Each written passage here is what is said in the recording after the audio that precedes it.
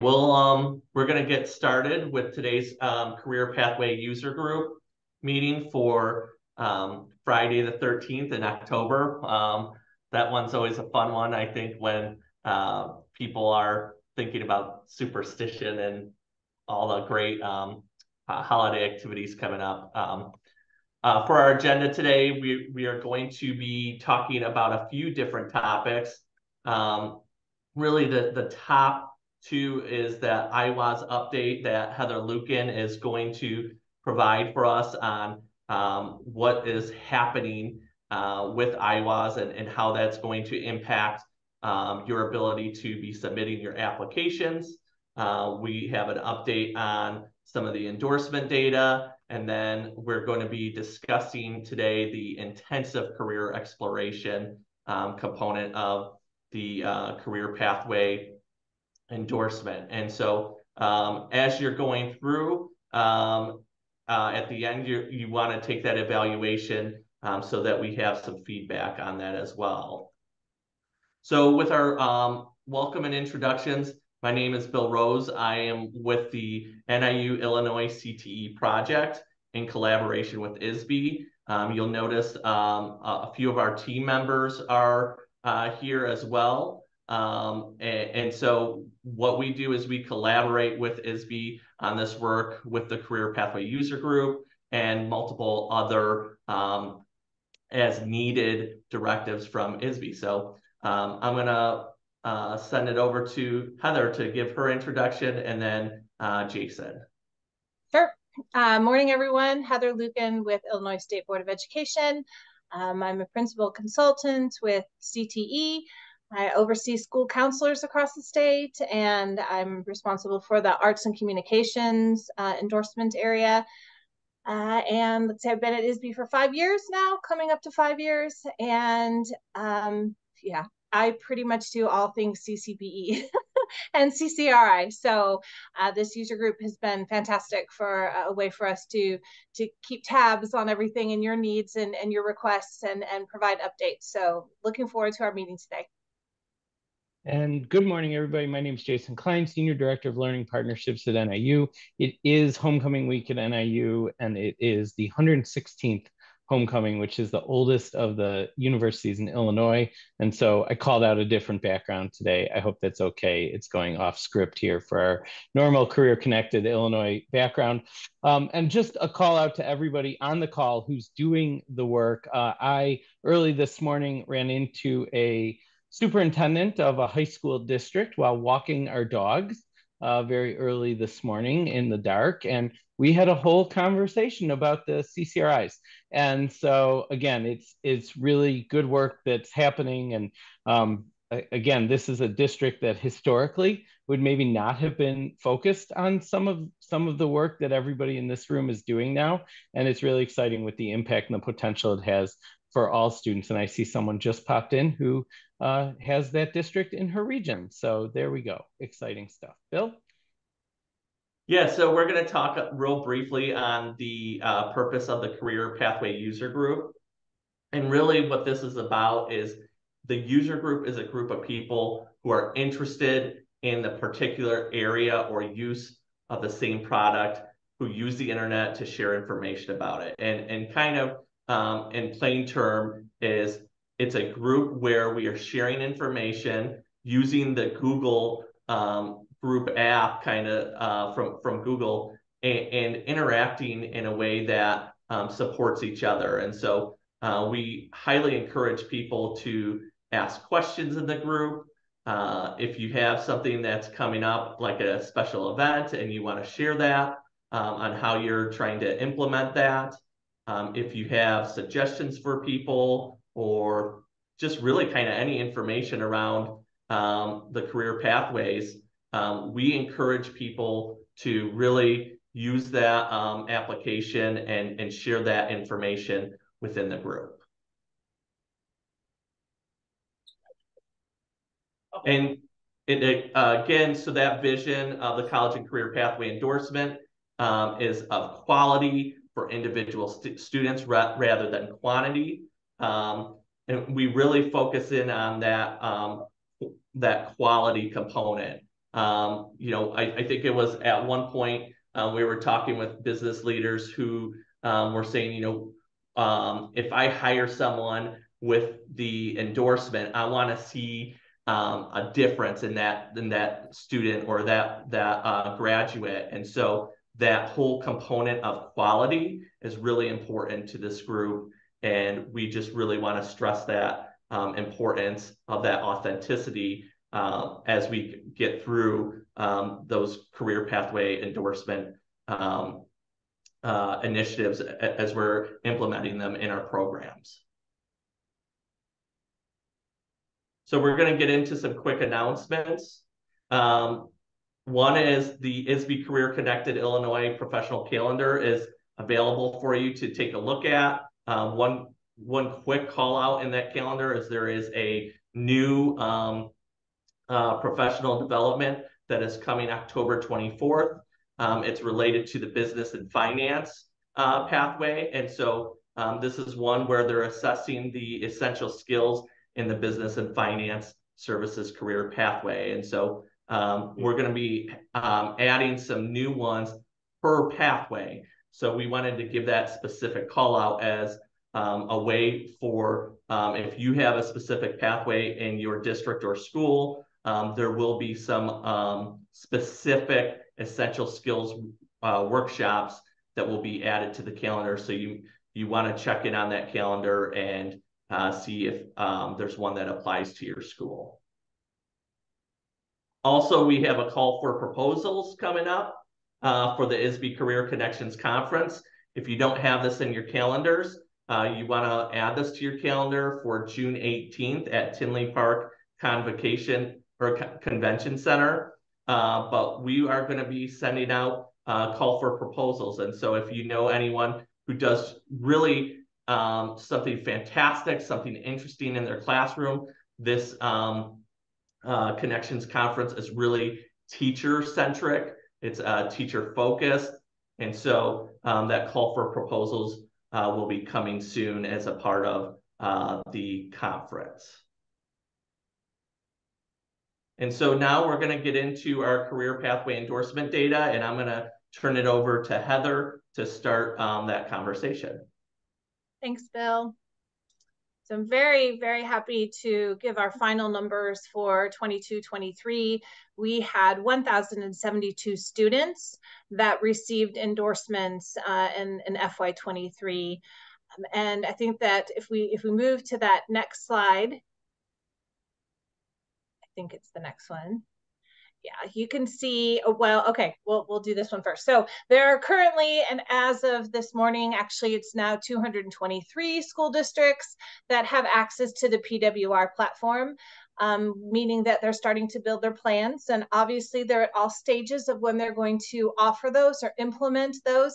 Some just want their plans to be approved so they can have those, and maybe they'll start implementing or offering those officially in a few years, but they want to make sure that they have all the required components. So that's very exciting. I still continue to get, obviously, new requests for access to the platform.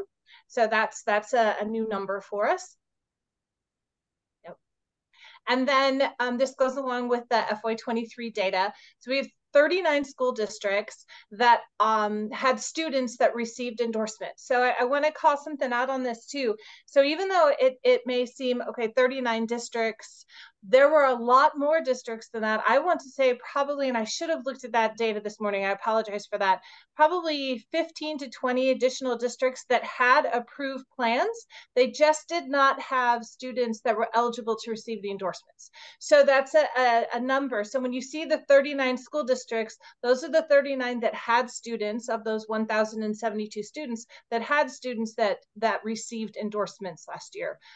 So that is still an increase from what we've had before. I expect that number to rise even more so this year based on the information that I've gotten and the request from the district saying, hey, we're ready for 24. So, you know, let's get the plan going.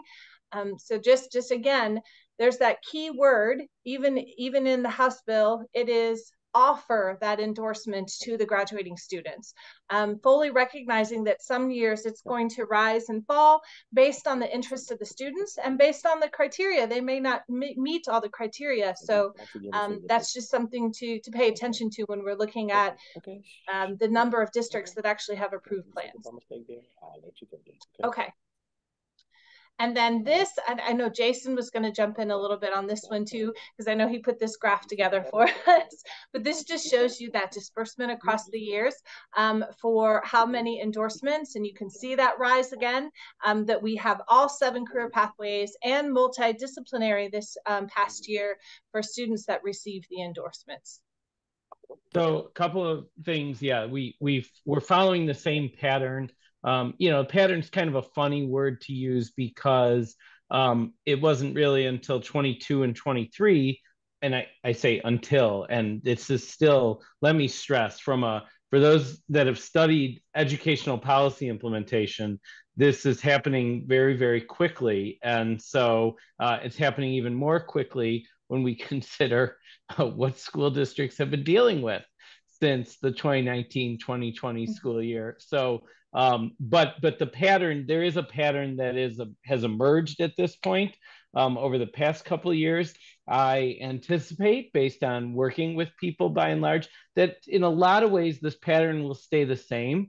I have a couple of ideas in my own head of where I expect to see shifts in this pattern over the next 3 or 4 years. I'm going to keep those to myself at the moment. But the other thing that we've started doing is, and I know the agency will be also doing this separately, together, and probably in parallel, all 3, but doing some additional analysis. So I can tell everybody, for example, last weekend, I've already done an analysis of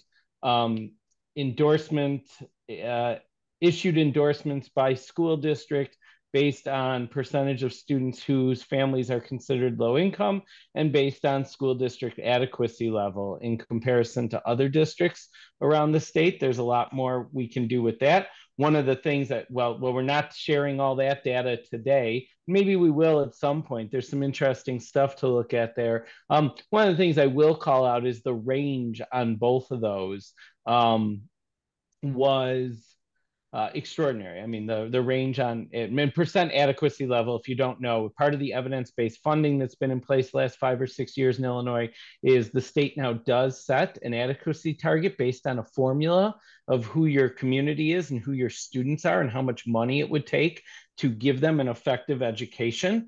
Schools really don't have to be funded at 100% of that adequacy level, even though 100% is what defines adequacy. I wrote a little paper on this about 20 years ago. And so this is funny because the goal is to fund them at 90% of adequacy level, which is actually inadequate. That's another story for an evidence-based funding conversation. But the adequacy level shows the percentage of a school district's targeted adequacy level based on students and communities. And like our range there is we have school districts in the low 60s, which is very low. You do not have enough money to adequately support your students and their needs, to school districts that were at 120%. But if you think all of the districts that are issuing endorsements are in the 100 to 120% range, that is not the case at all, as a matter of fact. And so we have a very wide range. And the average, the mean among the 39 districts was 83%, whereas the state's mean is about 71%. So these districts do have more money. And so there's that. I see there's a question about the multidisciplinary endorsement. That's probably a whole nother conversation for another day. We have got a lot packed in that we know people need to know about. So we may come back to that. And as we talk about the rules in the next few minutes, maybe I'll point to the fact that the rules will provide a lot more clarity on multidisciplinary. So I'm going to kick it back to Heather now. Okay, thanks. All right, so updating on the IWAS. So I just want to let you know that yesterday and even last week was my first opportunity to go in and truly test the entire system. And yesterday we had another meeting regarding that. And And we had some language changes in there to make sure that it was in alignment with the required components, as well as ease of use for all of you when it comes time to transfer your plan into IWAS. So we are testing that. We had some additional information that we wanted to have changed, some things regarding the course sequence in particular, a way to capture those. It's the 2 years or 4 semesters. However, we have had allowances for those students that are going to a career center, and they may be taking 2 semesters worth of courses that are extended time, extended periods. And so that would count towards the 2 years, 4 semesters. So we're finding a way to make sure that that can be entered appropriately and validated. But it's functioning very well, so I'm very happy with that. Okay, if you go on to the next one, I think, Bill. Yeah, so when it comes to, I get this question a lot, especially with those like the past 5 to 10 districts that have signed up. Before even sending in their application, they'll send me an email and say, are you sure we should sign up? Because maybe we should wait for IWAS to open. I am going to say the same thing. Do not wait. If you intend to, especially if you intend to issue endorsements for FY24, but even for 25 and beyond, please get access to the PWR plan or the PWR platform so that you can start to build your plans. I intend to, for those submissions, that plan approval form, that has to come in by December 15th in order to issue endorsements for 24. And so I'm going to review those plans in the PWR system because there is going to be some time to transfer that information. So I don't want to wait for it to transfer and so forth. So please make sure that you're following that process as well and get that into the PWR platform. I know that I have already have some districts that have issued their approval form. And so my schedule next week, I literally have 3 days blocked off, and that's all I'm doing is reviewing plans. So I'm getting that caught up because I know I'm going to have more coming in. So I just want you to know that I know it's no later than February 28th. I really would love to have everything done, especially for those that are coming in right at December 15th or close to that, by the end of December, so that you're starting off your new year with the plans approved or any changes that need to be made. But there'll be more training on IWAS once that opens up. The current users of the PWR platform will have access to IWAS before everyone else, because you will need to transfer your information into that. And then what we're looking at is for the 24 and 25 school year, that will open up to everyone, because they will have to make that decision within 24-25 school year. They'll have to make the decision as to whether or not they're going to issue pathway endorsements or opt out. So that's just kind of an overview of that. And I think that's what okay. So yep, I would say January 1st, 2024, that would be at a approximate date for opening that. Again, I want to make sure that it is functioning as best as it possibly can, knowing that there still could be hiccups once it opens up and you guys all start to enter your information, but that's why we're testing it so thoroughly to hope that that's not going to be an issue at all. And as far as responsibility for putting that information into IWAS, each district will need to put that information in. I know we've had questions about the multiple accounts with one email, particularly for the CCPE coordinators and how that's going to look to be able to have access to. So we're working with the SIS team on that and the IWAS team on that to find out how that can be set up, to see what the best option is for that. If you can create multiple accounts with that one email, which would tie you to those particular districts. Obviously, superintendents are going to be the ones that have to give approval to anyone within the district to use the CCP application in IWAS. If I can jump in and just add one kind of expectation setting thing for everybody there.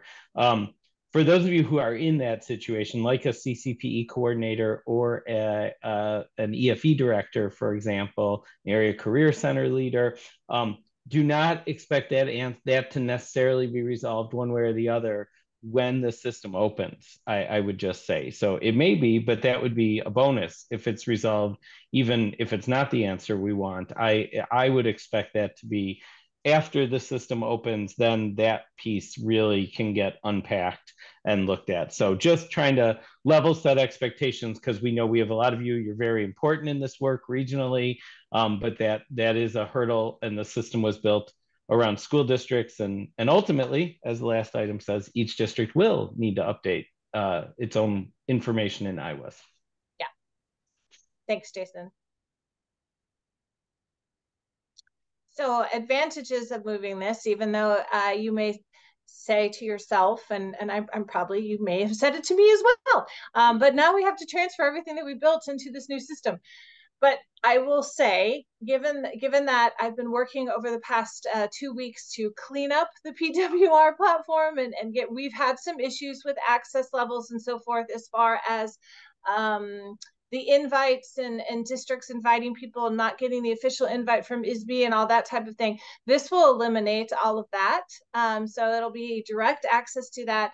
The universities and colleges, as you know, in the system, if you don't go in and check to see if that's already been built, then we have multiple examples and multiple entries of the same community college with a different name, but then programs tied to it, and it's a bit of a headache. So this will eliminate a lot of that, so that you have drop downs for a wide variety of these components, where it's almost direct responses, so it's forced response, so to speak, where you can only choose from what is there.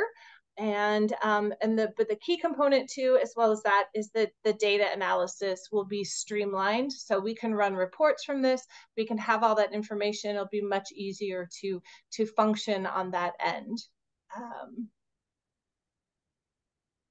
Heather, did you see the question in the Yes, chat? I Okay. did. I did.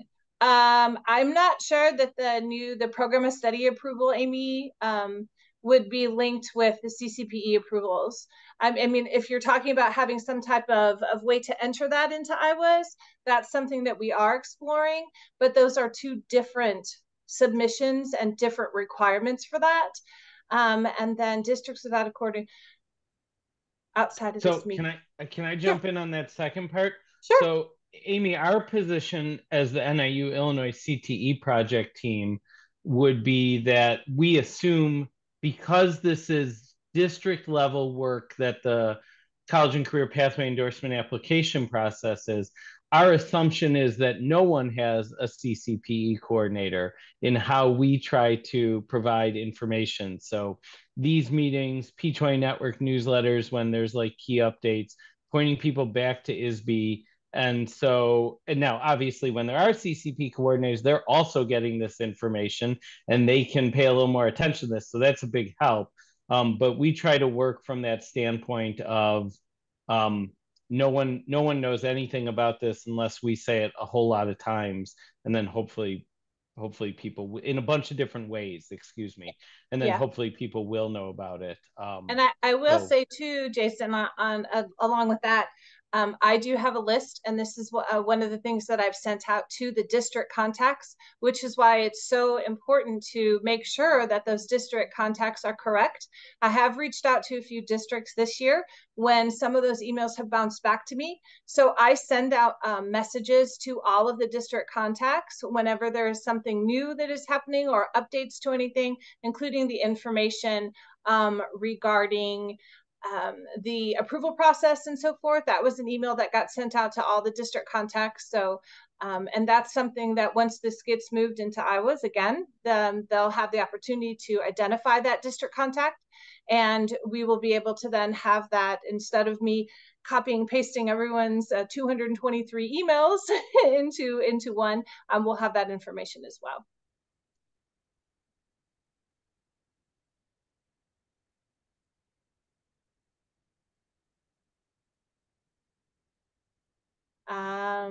Oh, yep, there is going to be a webinar on how IWAS functions and how to access that, and how to take a look at, well, actually it's going to be a walkthrough, exactly like what we currently have on the website now with the walkthrough of the PWR platform. So you'll have a guidance document that explains all the different components and a step-by-step process, a guide, and a video. And that is coming soon. As soon as we have all the language changes done in the IWAS, then I've already started to build that guidebook for everyone, but I just need it to be updated, obviously, so that it truly reflects what it's going to look like once you pop into IWAS. And Heather, just so people are aware, those resources are available for the current system right now, which are on the website. So if you need a walkthrough or a guidebook or a video, those are available. And so Heather wanted us to be sure that those same resources would be available for IWAS.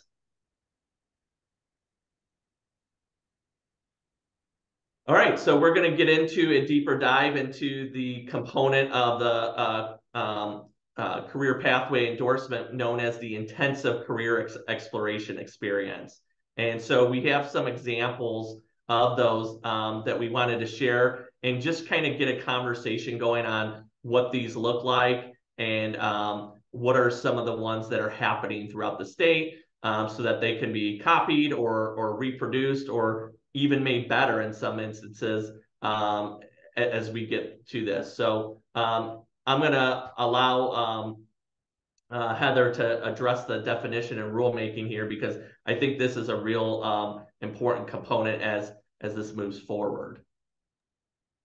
Right. So when you look at the rules, that again, I know that Bill's got this outlined on here. We're hoping that October 18th is when the board will approve those rules and then put them out for public comment. So as soon as that happens and we have that information, we will get that out to you so that you know how to handle that process and where you need to go to make those comments and so forth. But when it comes to the career exploration, it specifically lists that you are to have 2 career exploration activities or 1 intensive career exploration. And there has been a little bit of, well, quite a few questions regarding clarifying that and what that actually means to be an intensive career exploration. So I know that when talking to districts and they're putting in their plans and so forth, when we talk about intensive, we're talking about a one-day event or something along those lines that is specific to the career pathway. So we know that within the work-based learning continuum, you have your career awareness and then your career exploration, and that takes it a step higher. So career awareness truly is, even though we're allowing these for career exploration, is like a career fair where you're going around to multiple careers and you're having those interactions, and that's fantastic. And obviously, as a counselor, we encourage that. We want them to have that. We have said within the career exploration activities, if you're going to use a career fair, you need to ensure that the students are reflecting on those conversations. They are discussing afterwards with someone, or even writing it down, which career appealed to them and so forth. And you can use one of those as your career exploration. So we're allowing that. But when we talk about an intensive opportunity, it really needs to be specifically aligned to that career pathway. So and we've got some examples, and definition. So when we look at a definition of what that intensive career exploration would be, it's no less than 3 hours. We're talking about like a booth fair. So like manufacturing, I know that they have these, the manufacturings, they bring in teams for all the different manufacturing opportunities, and that is the focus of that day. A college fair, again, that's career specific, job shadowing, or a mini internship. And things that really wouldn't count would be a job fair where you're playing for a job and it's not career specific, or just a short experience that you would have. Mentoring experiences or a classroom speaker, that would not count as intensive. Is it going to count for a career exploration? Yes, it can. Mock interviews, same thing. So that's just more explanation as to what that is.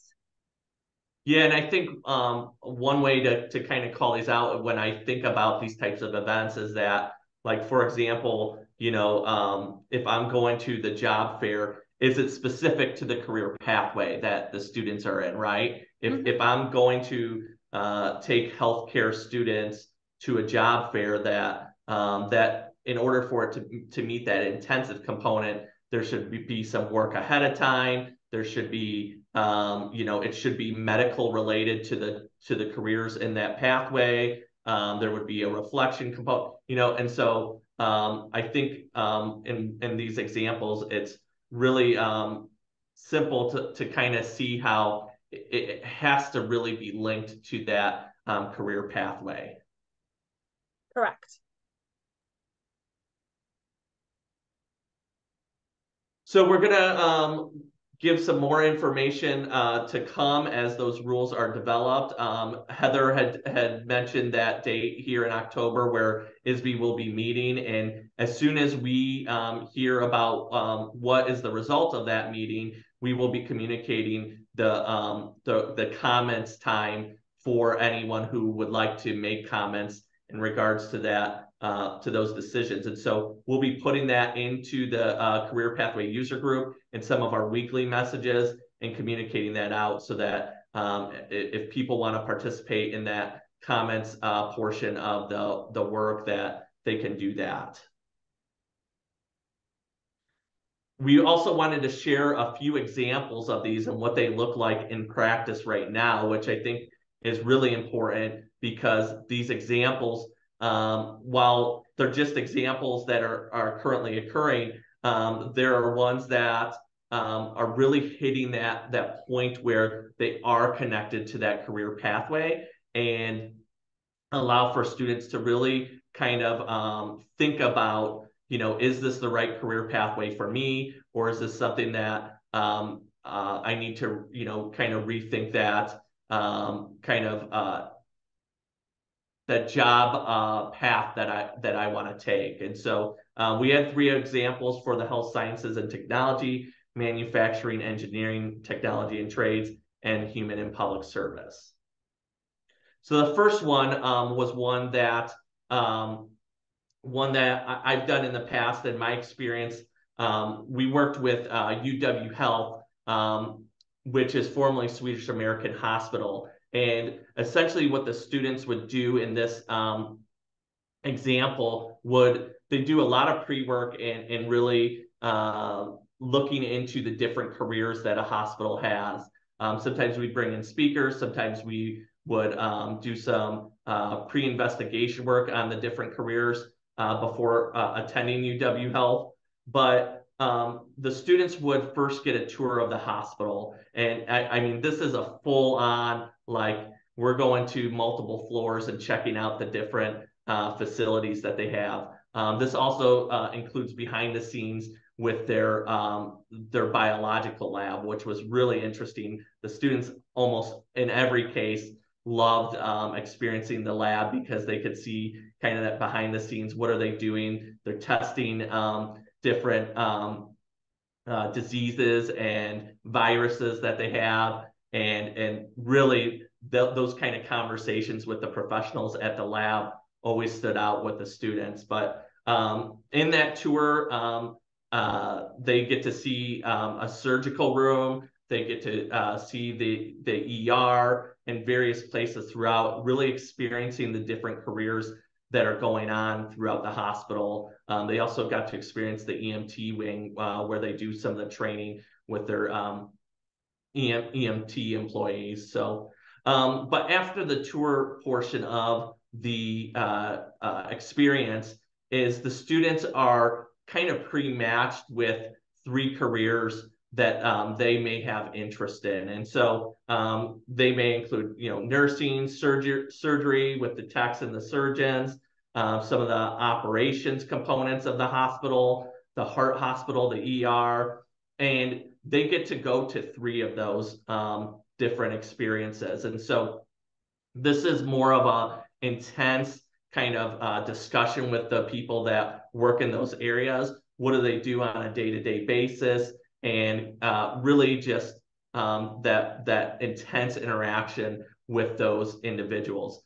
And then finally, at the end of the experience, they bring in all those people together and host a panel. And that panel is where if I didn't get to go to the heart hospital, or I didn't get to experience the lab in a way that I wanted. I could ask more specific questions. They also talk about a lot of the essential skills that are needed to work at a hospital, which I thought was really important because we were doing that work on essential skills with our students in class. And so when you have the professionals talking about that to the students on a face-to-face, it really lends them to the fact that this is what's expected in the industry. And so that intensive career development experience was one that students really loved doing. Now, a specific call out to this experience is that it was only for the health sciences students. The tour and the experience is sustained for multiple hours.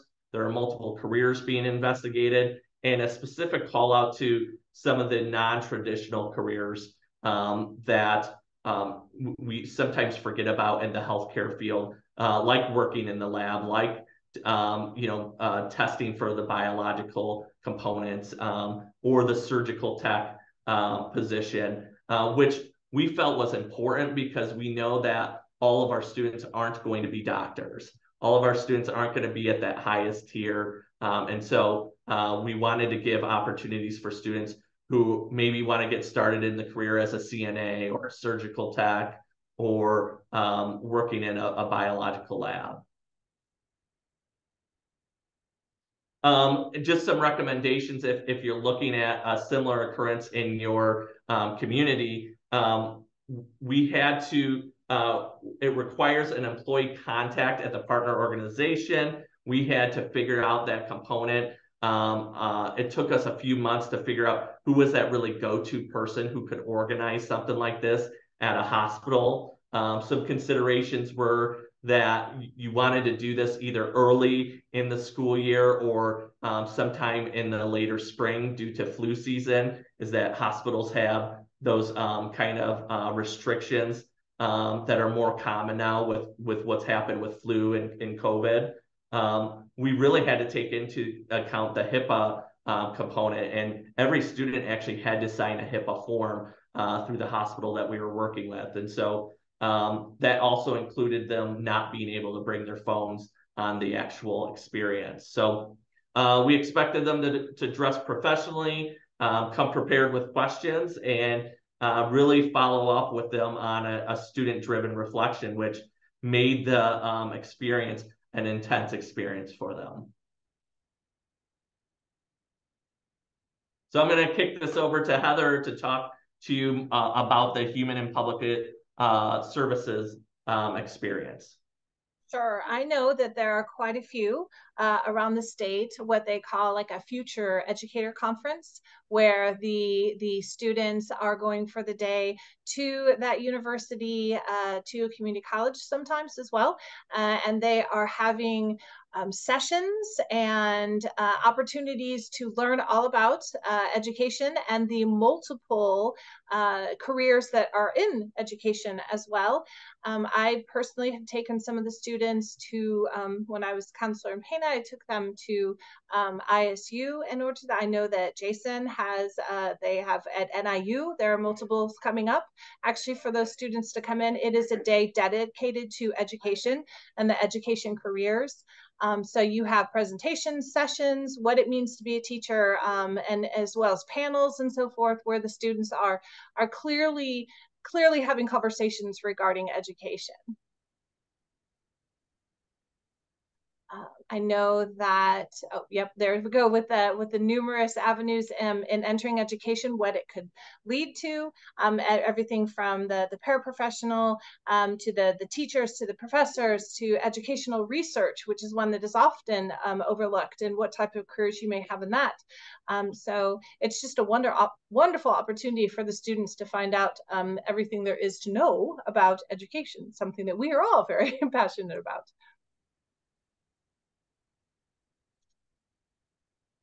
Oh, okay. Yeah, not every post-secondary partner has the capacity to offer this same experience. So I echo this slide very much. So start small, find a contact, and someone that's able to work with your district. Work with area districts to create this. You can have a regional approach on this. I think that that's very important, or with an EFE, especially when we move into some of these other areas as well. I'm seeing a lot of that happening with regional approaches to offering these types of experience for the students that are very career specific.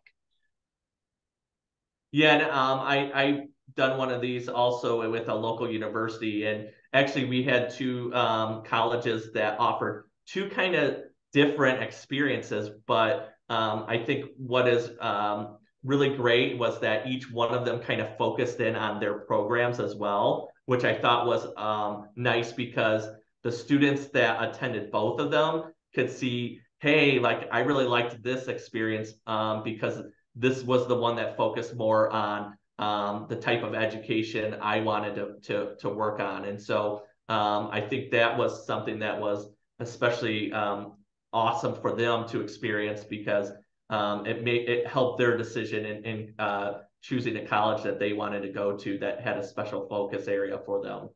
Mm-hmm. So our third experience is one that I know is currently happening around the state in multiple regions. And the reason I know that is because I've had people reach out and talk about the ones that they're doing. I've seen some on Facebook from different people I'm following throughout the state. And so this one is really based on the manufacturing, engineering, and technology and trades pathway. And this one is known as like the annual Building Trades Expo. And so really this is where multiple labor organizations and contractors partner with the school to produce a more in-depth experience for their students. It meets those requirements that we talked about. It's multiple hours long. It's specific to the manufacturing, engineering, technology, and trades career pathway. And it allows students to have that intense interaction with the workers in those fields. So some examples that come up is we had our local painters who were doing sessions of, you know, what do they actually have to do pre-painting wise, but also what do they have to do while they're painting, and some of the strokes that they're doing. And so they're literally taking the kids, you know, handing them a paintbrush and saying, hey, practice these certain strokes on how you would, you know, take on this project. And so the kids are getting kind of their hands dirty in this work. They're experiencing it. You know, same thing with the cement mason guys in the unions, as they're sitting down, showing the kids how they're using the trowels.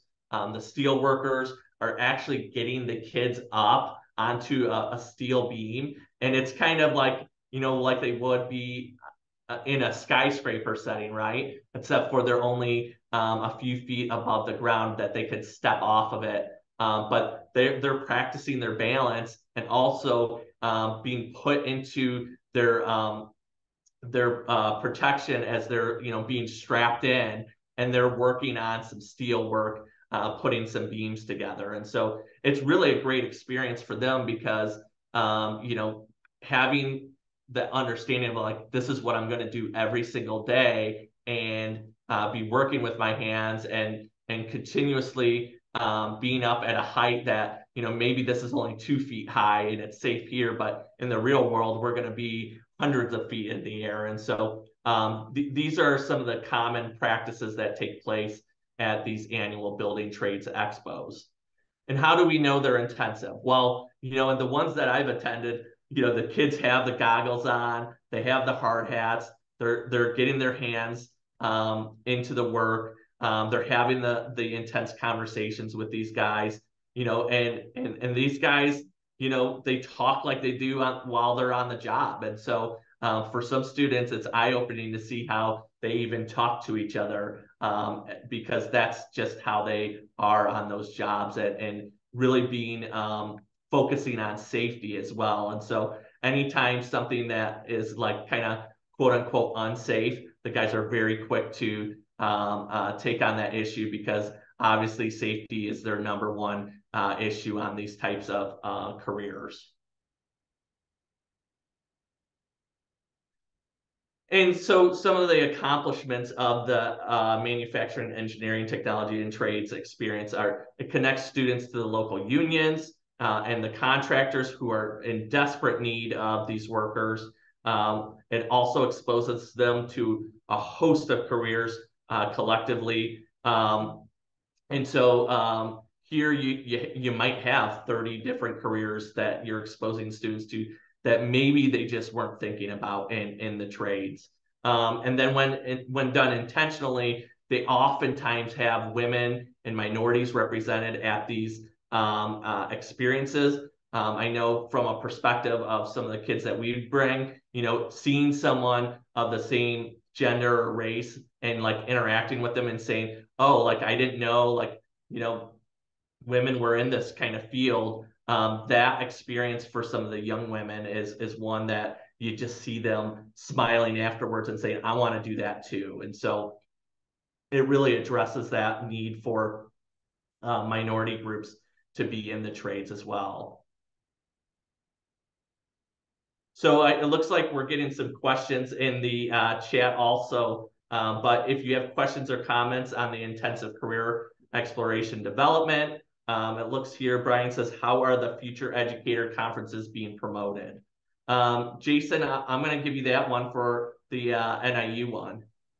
Yeah, on the NIU side, as I just put in the chat, we don't promote them as like, hey, here's a day, sign up for this day. We develop them in partnership with, again, either EFEs or ROEs, both actually. So if there's an interest in the part of an EFE region of setting one up, that's actually something that you could reach out to me and my team on the College of Ed side for. I will try and drop in a couple of email addresses on that in just a moment when I'm done talking. We'd be happy to do that. And then like ISU, of course, has a different approach, as Heather said, and as Dan put in the chat, they say, hey, here's our Future Educators Conference Day. Here's the link, sign up. And so hopefully this mix of options, and I do want to call it, Heather did also bring up, we know community colleges are doing this kind of work as well. And so, and with our student schedules, our high school students are busy. It may be a mix. I mean, I could see a school district participating in two different things potentially, certainly at least in our education space. Well, and in other spaces. I mean, Bill's got, he had in the slide what's happening regionally, for example, in manufacturing, engineering, technology, and trades. You may have multiple intensive exploration experiences that you're offering students during the year. You may have a handful of students who are able to participate in multiple of those, but in many cases, it may be these are the students going to this one versus these are the students going to this one. And sometimes that could be just because of like what the day looks like. Like I can't go in the fall because I play X sport and I can't be late coming back potentially for that. So anyhow, hopefully that helps answer that.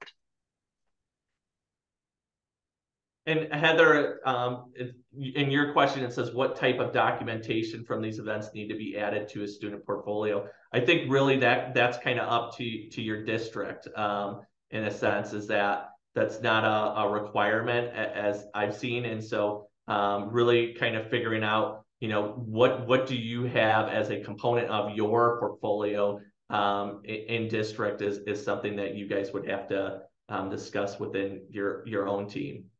Correct. And I will say that when building the plans, when it comes to the description of the career exploration activities, especially for those that are focused on a career fair, I ask that you include that type of information as far as the opportunities for the students to have that reflection. So is that coming beforehand or afterwards, and where that's going to take place, just to provide additional evidence that those conversations are not just limited to the career fair, especially if it's one where there's multiple careers there, but they are truly then guided towards narrowing down what that field is, which then could lead to that specific career pathway. And another great question from Anna Marie is, can anyone join the educators conference if we have interested students? I think it depends on the actual conference, Anna Marie. So yes. And I see that Dan put the information in regarding the one at ISU. Yeah. So if you just search for those, you can find them, and then the links and how to register and all of that, and what the requirements, parameters are for all of those. All right.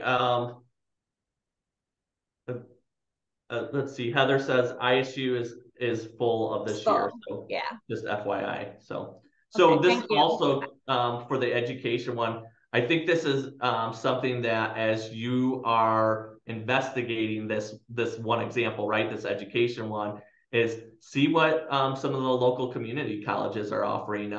I know through a local community college where I was at. They wanted to do something where students got an experience to sit down with some of the professors. They got to attend an actual education classroom. They got to have lunch with the educator professionals. And so I think each one is a little bit different on depending on what the actual college can offer and what kind of programs that they have as well. And so keeping that cognizant of the work is that, you know, you may have a local community college or university that you're going to have to work with to develop what that looks like for your kids. But it could also be looking to the NIU or ISU or some of the larger universities to reach out to them directly and see how you can participate in one in the future. All right. So we're getting to the end here. We just wanted to share some additional resources with you. The ISBE College and Career Pathway Endorsement website is up. Heather's done a fantastic job of getting those resources up onto the website. Two specific call outs is the CCP Academic Readiness resources that are over on the side tab. If you're looking at it, it would be over on this side of the web page. If you click on that, you will see them. She also has the added list for the CCPE coordinators. This is also where if you have questions for Heather, she has the office hours listed. And so we just wanted to continue to talk about that. Heather, was there anything that I missed as a part of that component to the updates to the website? No, I don't think so. Okay. So as you're going today, if you could fill out the evaluation form, you can click on that. I'm going to copy the link and throw it in here into the chat. But please go ahead and take the evaluation if you can before you leave. And we'll stay on and just allow you to have time to finish that evaluation form. But if you have more specific questions, we could stay on and possibly answer some of those as well.